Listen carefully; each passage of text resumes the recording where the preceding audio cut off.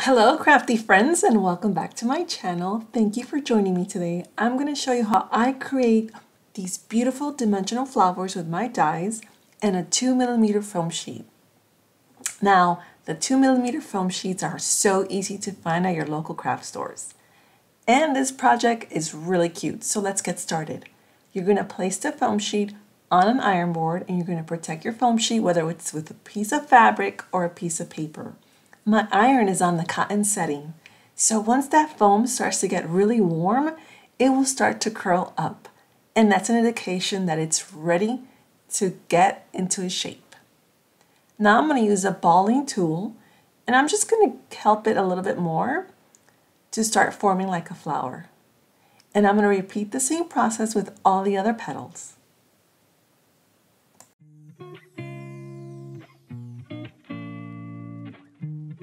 So once your petals are ready, just start gluing it with a hot glue and just layer each petal one on top of the other.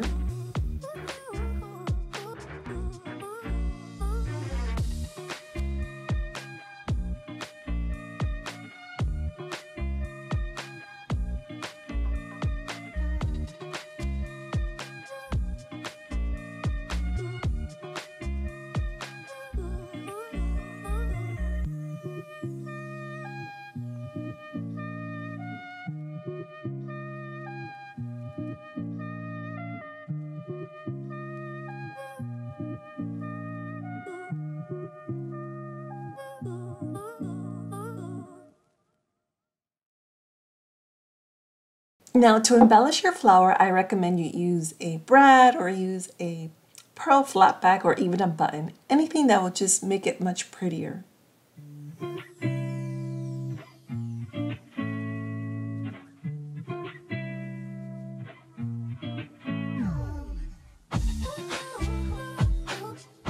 To add some extra coloring to this flower, I scraped up a little bit of chalk pastel and I applied it with a dry brush.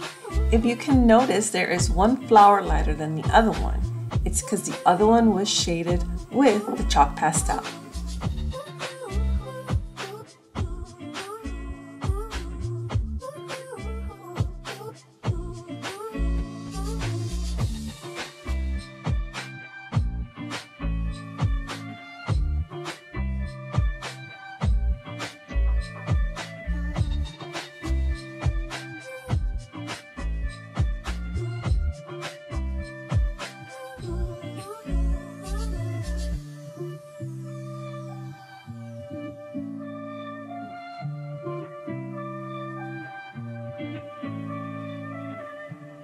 And this super easy DIY is done. I love these flowers. What do you all think about them?